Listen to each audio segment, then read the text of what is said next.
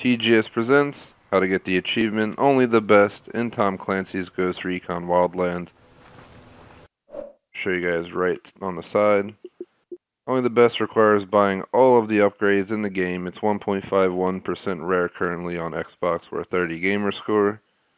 And basically what you gotta do is you go to your skill tab. You gotta fully max out weapon, drone, item, physical, and squad.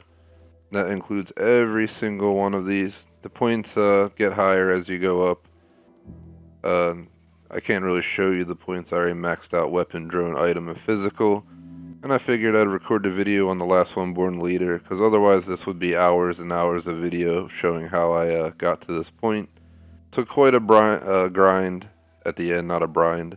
But either way, let's go ahead and accept our achievement. And this officially puts me at 1000 gamer score in the game, which is pretty cool.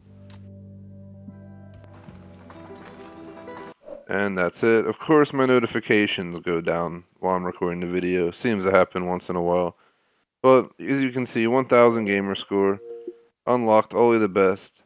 Unlocked it right now. And that's that. Anyone interested, I will most likely do Narco Road very soon.